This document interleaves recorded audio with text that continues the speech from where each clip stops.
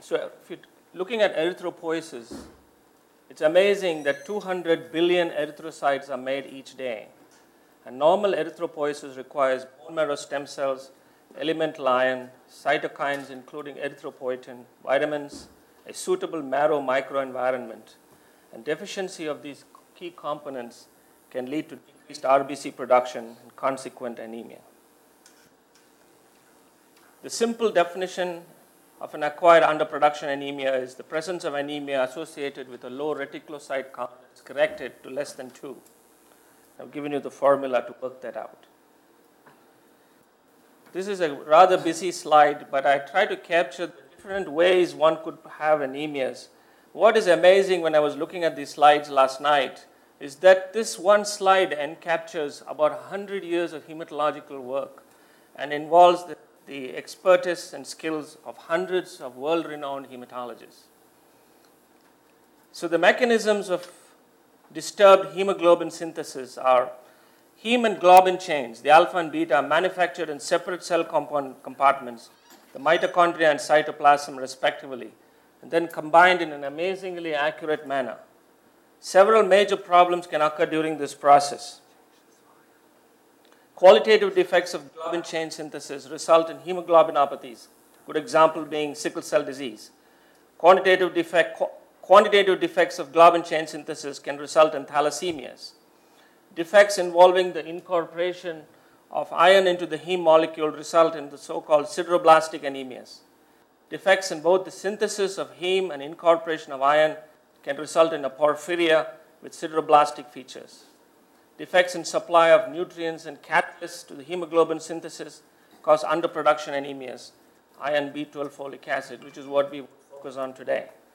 Defects in mechanisms that provide integrity to the red cell membrane cause hemolytic anemias. Defects in red cell production or maturation causes marrow failure or dysplastic syndromes, consequent anemias.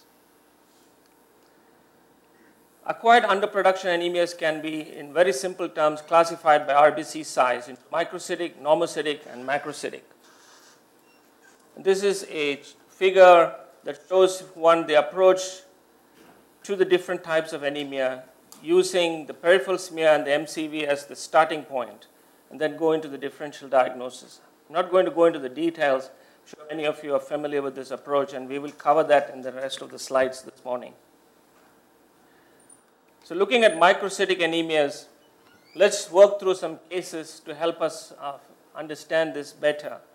22-year-old man presents to his primary care provider complaining of increasing fatigue and dyspnea on exertion.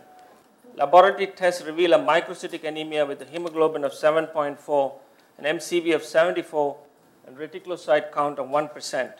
White count is normal and platelet count is normal. The differential diagnosis for this patient includes all of the following except iron deficiency anemia, inflammatory anemia, thalassaemic syndromes, sideroblastic anemia, and refractory anemia or myelodysplastic syndrome. All A to D are differential diagnoses for microcytic hypochromic anemia. E is the wrong answer. Further studies on this patient were done and show low serum iron, high total iron binding capacity, and low ferritin levels. The peripheral smear is shown. What this peripheral smear shows you is pallor. There is more. The central pallor is more than 1/3 the diameter of the red cell. You see these elongated red cells. This is typical of a microcytic hypochromic anemia, classic iron deficiency anemia. So the differential diagnosis of a microcytic hypochromic anemia require some tests to be done. Importantly, one looks at the blood smear, serum iron, TIBC, percent saturation, ferritin, and the hemoglobin pattern. And using these, you can most of the time differentiate between iron deficiency, inflammatory, thalassemia, and sideroblastic anemia. Although I must admit, many a time there will be difficulty because of the nuances of these laboratory tests, which we will outline later.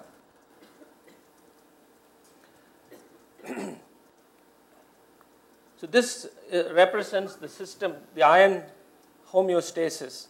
And what it shows is that the iron is stored in various sites and the numbers are given. Most of the iron is stored in the liver and then circulated in the bone marrow through the red cells, the reticular endothelial system. And what I'm going to show in the subsequent 2 slides is how complex iron metabolism is. And we are now beginning to recognize disorders of these pathways that lead to different types of anemia. The key molecule here, one has the take-home molecule, if I may, is hepcidin. Hepcidin is synthesized by the liver and is regulated by negative regulatory pathways and positive regulatory pathways. And it has control over the duodenal uptake, the reticuloendothelial release, and the bone marrow release and incorporation of iron into the erythroid cells. So hepcidin is now considered the master molecule that regulates iron metabolism. And again, it shows how complex the regulation of hepatocellular hepcidin is. It's controlled by events in the bone marrow and the kidney. It's controlled by the iron status, the circulating iron and iron stores, and is also mediated by inflammation and the release of cytokines, which increase the production of hepcidin molecules. And as you would see in the subsequent slides, in anemia of chronic disease, this is where the problem is. Inflammation, IL-6, hepcidin overexpression. Hepcidin prevents iron from cycling normally, causes anemia of chronic disease. We're also recognizing that there are many other points of control that may also cause different types of anemia. For example, there is a condition where hepcidin molecule is not produced because of problem in the gene that controls hepcidin.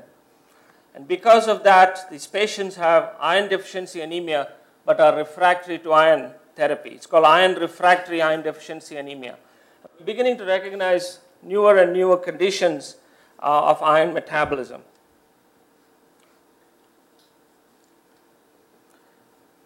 Causes of iron deficiency anemia include blood loss, increased iron requirements, and inadequate iron supply. And you can see there are various causes for each. Blood loss we all are familiar with. I'm not going to go into the details. But one of the common things tested in the American Board of Internal Medicine is dialysis, causing iron deficiency anemia, and intravascular hemolysis. So pay attention to those rarer causes. Increased iron requirements, pay particular attention to erythropoietin therapy causing iron deficiency anemia, often asked in the exams. Inadequate iron supply, poor dietary intake, and malabsorption due to a variety of causes, especially celiac disease, gastric bypass, and inflammatory bowel disease. So we have a 64-year-old lady who was referred to a hematologist because of unresponsiveness to oral iron therapy. And some of the hematology oncology fellows in the audience, this is a common referral we get. Laboratory tests reveal microcytic hyperchromic anemia, low serum iron, high TIBC, low ferritin, and a low iron saturation value. She had been on oral iron therapy for several months with no improvement in hemoglobin. Which of the following needs to be considered as being responsible for the failure to respond to oral iron therapy? Autoimmune gastritis, H. pylori infection, occult blood loss, celiac disease, and all of the above. All of the above. And I will explain that to them in the few slides ahead. Causes of failure to respond to oral iron therapy, an often seen problem, is ongoing bleeding, poor patient compliance, poor iron absorption due to a variety of causes as outlined in the previous questionnaire, inadequate replacement dosing, and appropriateness of the diagnosis. So this brings up the limitations of iron studies. Many a time, iron deficiency anemia does not present classically. Routine iron studies has its own limitations. Serum ferritin, serum iron, TIBC, and transferrin vary in amount depending upon inflammation, and they are acute phase reactants. So they can mislead us. And we have to be intensely aware of that. So what are the additional studies one could do when you suspect iron deficiency, but the classic tests do not reveal the answer? Well, we don't have any absolute alternatives, but these are some of the problems with some of the alternatives. Increased red cell distribution width is a useful tool, but it lacks specificity. Erythrocyte zinc protoporphyrin levels, but it lacks specificity for it is increased in lead poisoning, anemia of chronic disease, and some of the hemoglobin disorders. What about soluble transferrin receptor? Well, it lacks standardization and is not widely available. The levels are increased in iron deficiency and anemias with ineffective erythropoiesis, so it's not very specific. A ratio of soluble transferrin factor to ferritin has shown more promise and may be more useful in distinguishing anemia of chronic disease from iron deficiency. What about serum hepcidin? As I had outlined in the previous, serum hepcidin levels would be low in iron deficiency, but it is not yet available in routine clinical practice. What about bone marrow iron estimation? Could that serve a purpose here? It used to be considered the gold standard in the past. It has high inter-observer variability. It's expensive and is an invasive procedure. It is not really done in common hematology practice. What about an iron trial? Well, it has a role in selected clinical situations given the above challenges of not having an absolute set of laboratory tests to document this diagnosis. So always consider that. A few words about iron replacement therapy. Again, it is one of the ABIM high-value questions that are there in the hematology section of the MICSAP. Oral iron salts are a safe first-line therapy. No evidence to suggest that a particular iron preparation is superior. Typical oral replacement is 100 to 200 milligrams of elemental iron per day for adults. Duration of iron therapy to continue for 3 months beyond normalization of hemoglobin. Typical side effects we are all familiar with include GI effects, nausea, epigastric discomfort, and constipation. About 25% of patients would show oral intolerance. Antacids, tannins, calcium salts can decrease the absorption. So what is preferred replacement is oral, but sometimes we have to use intravenous iron therapy. Although there is a tendency to overuse this in practice, we have to use strict criteria before we use intravenous iron therapy. The indications would be an absolute intolerance to oral iron, non-compliance to oral iron, high iron requirements as in dialysis patients, or intestinal malabsorption due to a variety of causes, celiac disease, or autoimmune gastritis, etc.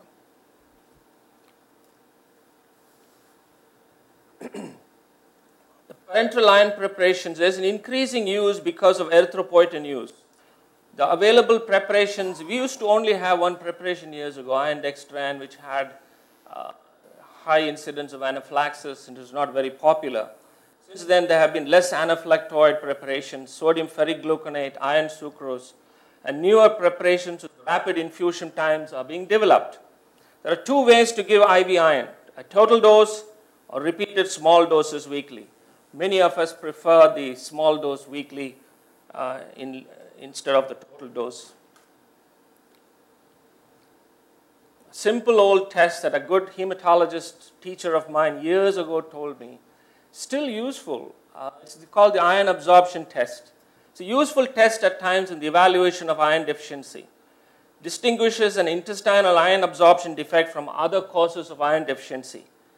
Patient fasts for 8 hours, measure baseline serum iron, and at 90 minutes after administration of ferrous sulfate at 5 milligrams per kilogram, you can check the iron levels.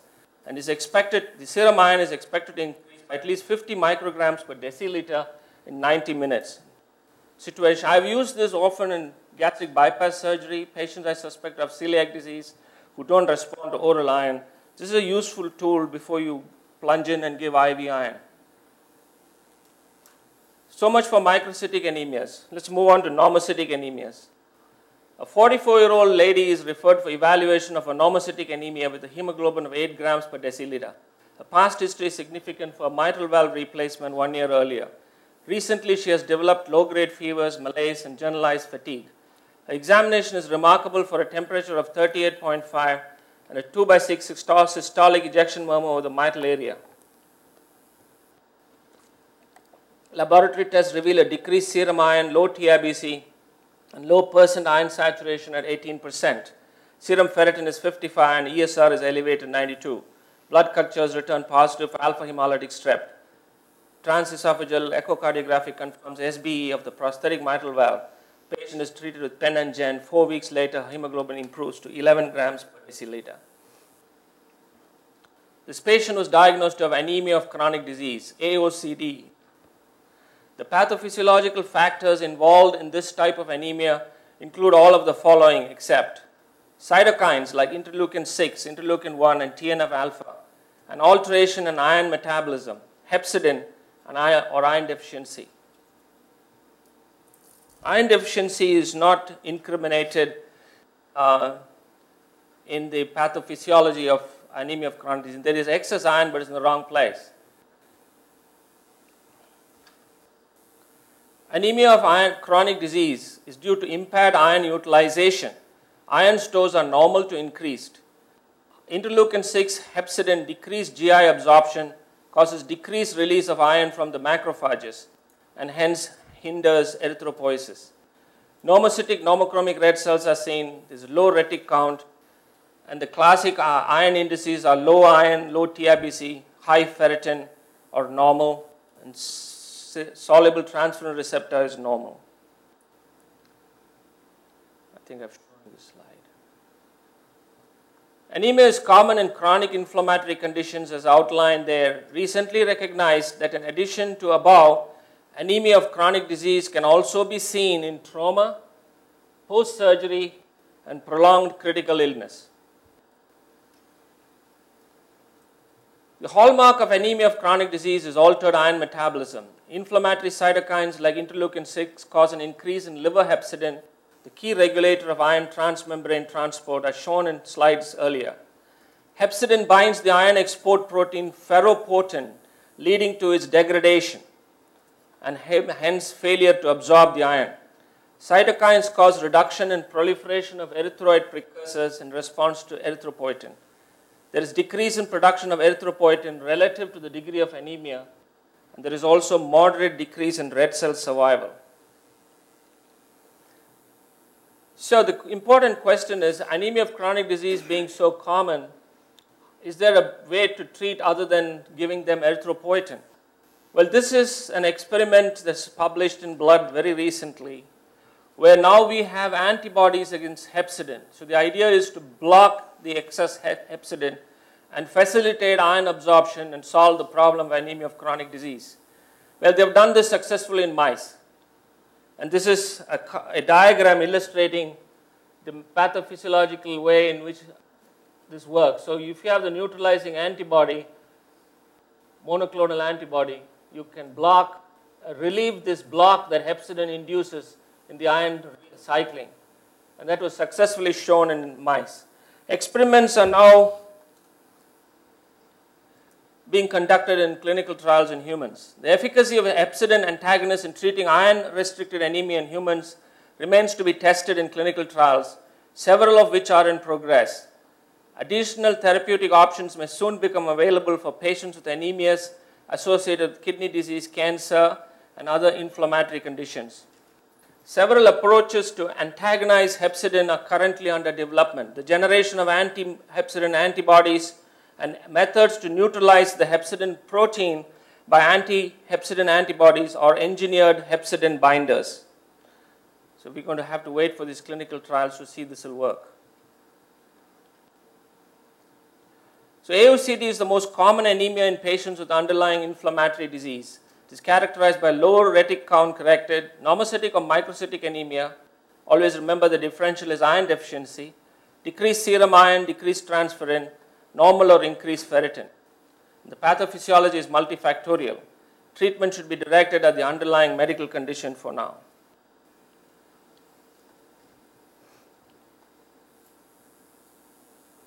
Case 4. 70-year-old woman presents to a primary care physician with increasing dyspnea on exertion. She is found to have a hemoglobin of 9 grams per deciliter, creatinine of 2.2, MCV is normal, and retic count is 1.5. Iron studies are normal. She was started on ESAs, erythropoiesis stimulating agents, along with an oral iron supplement. Within 4 weeks, she had a good response. However, 2 months later, she returns with recurrent dyspnea. Lab studies show a hemoglobin of 9 and an MCV of 77. Failure to respond to erythropoietin therapy could be due to resistance to erythropoietin, onset of iron deficiency, coexistent infection, coexistent folate deficiency, or all of the above. Yeah.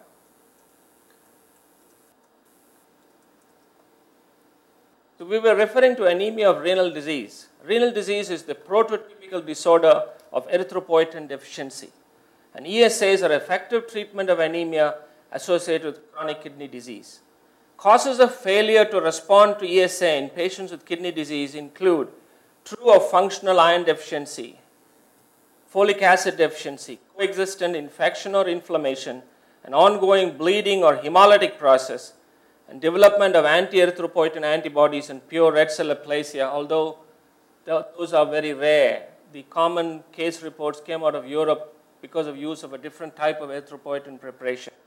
But it's worth keeping it in mind when all other causes have been searched for found not to be. It's rare. So this is for the boards. Commonly residents come and ask me what is a burst cell and what is an acanthocyte. So I've tried to bring a slide together where you have both in the same slide. So burst cell is one with regular, let me see which one, very blunted regular projections. An acanthocyte is these irregular spinous projections. And sometimes, as you can see here, both can be seen in some diseases, classic example being liver disease. Classic acanthocytes predominantly would be seen in certain disorders, acanthocytes with A beta lipoproteinemia, and burst cells are classically seen on its own in renal disease. I think this slide projects better here. So that's an acanthocyte. You can see these irregular projections, and these are burst cells.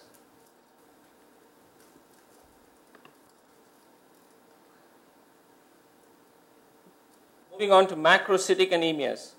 A 75-year-old man is referred for investigation of anemia. He has been treated by transurethral resection and intravesical BCG for TCC of his bladder. He has type 2 diabetes and is on metformin. He is pale, has mild peripheral edema, and minimal loss of position and vibratory sense in the feet bilaterally. Laboratory tests reveal a hemoglobin of 7, MCV of 135, neutrophil count of 500, platelet count of 35,000. Serum B12 level is 72, serum folate is normal. He started on parenteral cobalamin replacement with brisk reticulocytosis noted in 1 week. The following are true statements in this patient except metformin can cause B12 deficiency in this man. True or false? True. Serum potassium levels can decrease due to B12 replacement. True. He may require iron replacement in addition while on B12 replacement. Neurological symptoms and signs are irreversible. Correct. So cobalamin and folate deficiency are the commonest causes of megaloblastic anemia leading to macrocytosis. It's characterized by low corrected reticulocyte count, marked macrocytosis, certain classic red cell abnormalities including macrovalocytes, hypersegmented neutrophils, megaloblastic changes in the bone marrow. There is what is described as nuclear cytoplasmic asynchrony in bone marrow erythropoiesis, and intramedullary cell death as represented by high LDH, unconjugated bilirubin, and low haptoglobin. So here is a hypersegmented neutrophil, easily recognizable. If you count the lobes, I think there are at least 8 of them. And this is a megaloblastic bone marrow. If you can look at the nucleus, it has this immature sieve-like appearance sitting right in the middle. So this is a better example. This is a classic megaloblastic nucleus. And also you can see the nucleocytoplasmic asynchrony because this is less blue than some of the other cells, which means it's beginning to get hemoglobinized, but the nucleus is still in the central when it should be near extrusion. So that's nucleocytoplasmic asynchrony. These are some of the features of megaloblastic anemia. Selected causes of B12 deficiency. The commonest causes of B12 deficiency are because of problems in absorption. The commonest causes of folic acid deficiency are because of poor intake. Impaired absorption includes hypochlorhydria, pancreatic insufficiency, fish tapeworm infestation, deficiency of intrinsic factor leading to pernicious anemia, gastric bypass surgery, decreased ileal absorption, Crohn's disease, and medications. The mechanism of metformin's B12 deficiency is not really known. Insufficient dietary intake, not often the cause, but can be seen, and defects in transport of the B12 can all cause B12 deficiency. Just like iron deficiency testing, B12 deficiency testing is not absolute, and there are problems with the tests and the interpretation. There is no diagnostic gold standard. Each laboratory test has its disadvantages. A low serum B12 level less than 200 is 97% sensitive. The levels more than 300 speak against. Methylmalonic acid and homocysteine are indicators of early deficiency. Both increase before serum cobalamin levels fall. Homocysteine levels lack specificity, increased in folic acid deficiency in addition. A new test is being developed called HOLO-TC, holotranscobalamin. It measures cobalamin bound to transcobalamin, and thus cobalamin available for tissue delivery. It is not widely available, and its use is not clear as yet. The classic example of cobalamin deficiency is pernicious anemia. Secondary to atrophy of gastric mucus, are often seen more than 50 years, is an autoimmune disorder. It's characterized by the generation of autoantibodies against intrinsic factor, antiparietal cell antibodies. It has got other immune disorders that are associated with it, thyroid disease, vitiligo, and type 1 diabetes. The new finding is, before it used to be thought that this is a pure autoimmune disease generated by an immune dysregulation. But recent studies show that long-standing H. pylori infection thought to cause atrophic gastritis can lead to pernicious anemia, an example of pathogen-induced organ-specific autoimmunity. Pernicious anemia patients have increased risk of gastric cancer, carcinoid. Schilling test used to be done before to isolate where is absorbed, but is hardly done. Most labs do not have facilities to do Schilling test anymore. Case 6. 55-year-old man presents for routine physical exam. He complains of fatigue and shortness of breath. He admits to daily excess alcohol consumption since he lost his job 6 months ago. Examination reveals pallor, glossitis, flow murmur, and a normal neurological exam. Lab evaluation reveals a hemoglobin of 7.1, high MCV at 130, low ANC at 450. Serum folate is very low at 1 nanogram per mil. Cobalamin level is 350. He started on an alcohol rehab program and folate replacement. Symptomatic improvement and brisk reticulocytosis is noted in 2 weeks. The following are true or false about this disorder. Hematological manifestations of folate deficiency are indistinguishable from cobalamin deficiency. True. Commonest causes of folic acid deficiency are due to poor intake and not due to poor absorption. Folic acid replacement can partially reverse the hematological abnormalities and the neurological problems due to B12 deficiency. False. It can correct the hematological abnormalities, but it can worsen the neurological problems. Methylmalonic acid is normal in folate deficiency. So some of the select causes of folate deficiency focus on the poor intake, poor nutrition, old age, the so-called tea and toast diet, alcoholism, prolonged hyperalimentation, lack of food fortification.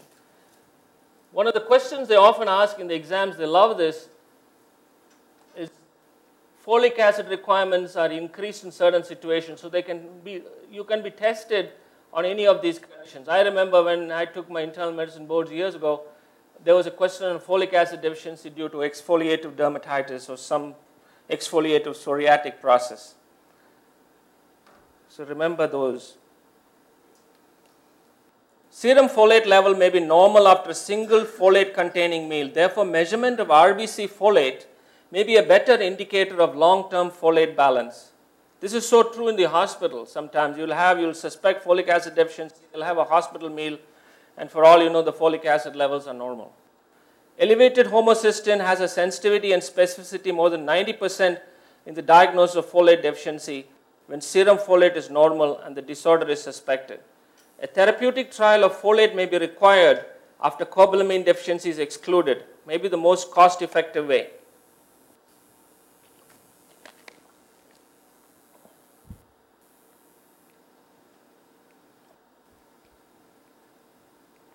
A 71-year-old lady is evaluated for fatigue and a 5-pound weight loss over the past 2 months.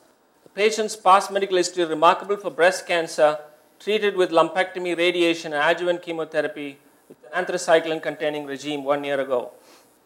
Examination is remarkable for ill appearance, supraclavicular adenopathy. The CBC shows a hemoglobin of 8, an MCV of 85, a retic count of 3%, a white count of 2,000, platelet count of 100,000.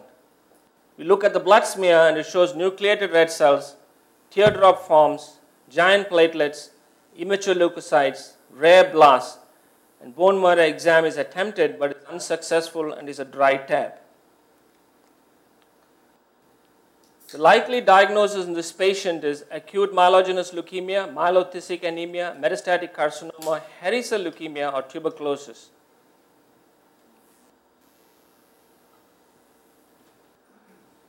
What we're trying to cover here is bone marrow infiltration by other cells outside of the bone marrow. And there are a variety of causes. And the blood smear description that I gave you is what is described as a leukoerythroblastic blood picture. What is meant by that is the presence of immature red cells and immature white cells and teardrop cells in the peripheral smear. Nucleated red cell, immature white cell. And this is a tip-off of bone marrow infiltration by non-hematopoietic cells of variety of causes, starting from malignancy to storage diseases, osteopetrosis, and a variety of other causes. It's a normocytic normochromic anemia due to replacement of marrow space by non-hematopoietic or abnormal cells. It's characterized by low corrected reticulocyte count anemia, thrombocytopenia, and low normal neutrophil count, and the smear reveals a leukoerythroblastic blood picture. Myelothysic anemia or marrow infiltrative process can be seen in malignancy, granulomas, lipid storage disorders, hairy cell leukemia, osteopetrosis. Case 7. A 42-year-old lady complains of severe fatigue and lightheadedness after a first cycle of anthracycline-based adjuvant chemotherapy for breast cancer. Her hemoglobin is 7.2 grams, white count is 1, platelet count is 50. The following is true of her cancer-related anemia. Packed red cell transfusion is indicated. Regular use of erythropoietin is indicated to avoid further occurrence of the anemia. Erythropoietin use can be associated with increased cardiovascular events. All patients with cancer-related anemia should not receive erythropoietin.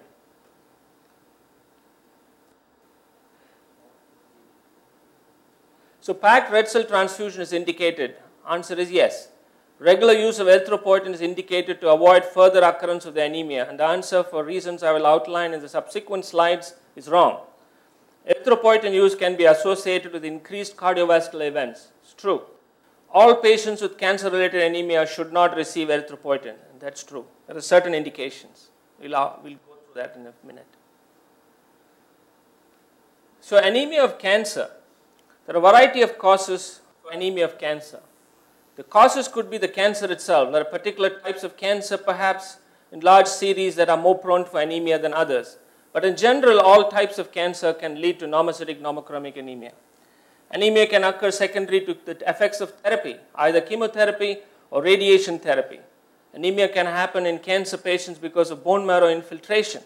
There could be associated autoimmune phenomena that drive the anemia, or there could be a microangiopathic process or nutritional deficiency. What I'm focused today is the use of erythropoietin in the anemia of cancer.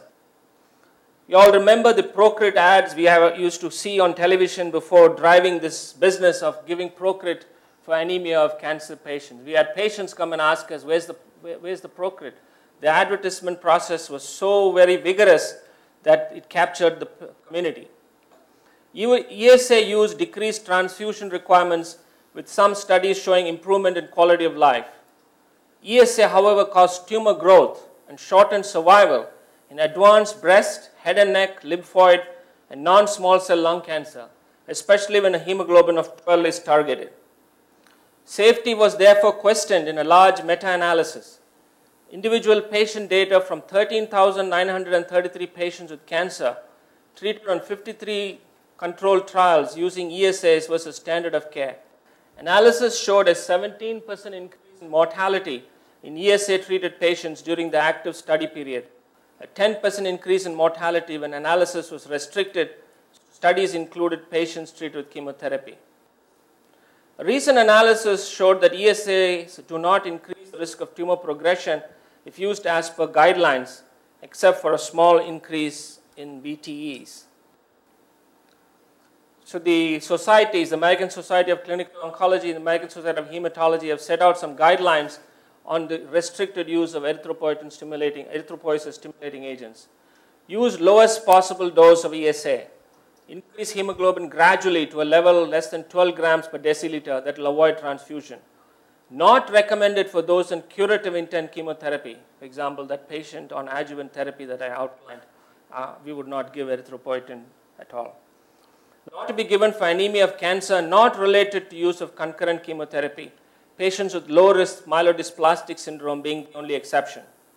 Combining erythropoietin stimulating agents with intravenous iron rather than oral iron improves response rate with no increase in complications. Moving on to another set of anemias, what we call dimorphic anemias. Two simultaneous populations of red cells, typically of different size and hemoglobin content. And what I want to focus on is sideroblastic anemia, which can have a dimorphic blood picture. So sideroblastic anemia is primarily a laboratory diagnosis. It's important to establish that up front. It's very difficult to suspect that from clinical or laboratory indices. There may be clues, but they can never be concrete evidence. And one most of the time will have to do a bone marrow to establish the presence of sideroblastic anemia. What happens here is pathological accumulation of mitochondrial iron in erythroblasts. There is insufficient production of protoporphyrin to utilize the iron that is delivered to erythroblasts, or there are faults in the mitochondrial function that affect iron pathway or impair mitochondrial protein synthesis. Variety of causes are seen for sideroblastic anemia, including medications, drugs, alcohol, and myelodysplastic syndromes. The establishment of the diagnosis is done when you suspect it and subject the bone marrow to Prussian blue iron staining, which will show you these sideroblasts. You can see the ring-shaped sideroblasts. These are all sideroblasts. So magnified view showing a better picture of that.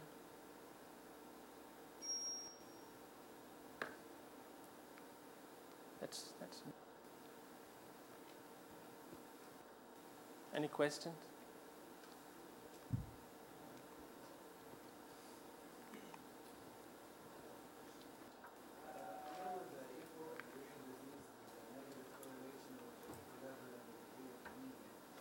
Actually not. If you look at large data, the original, there is a correlation between this, between the creatinine and the anemia.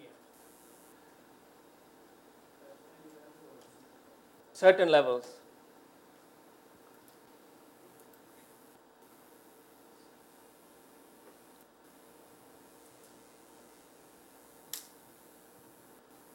Thank you.